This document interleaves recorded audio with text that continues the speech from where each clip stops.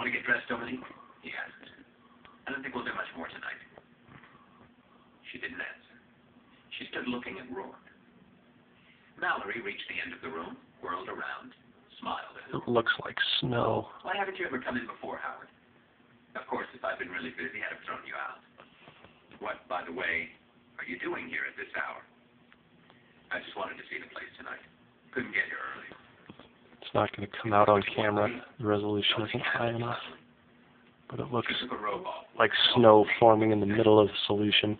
Mallory looked from her to Rourke and back again. It's falling off of the surface as the solution recrystallizes.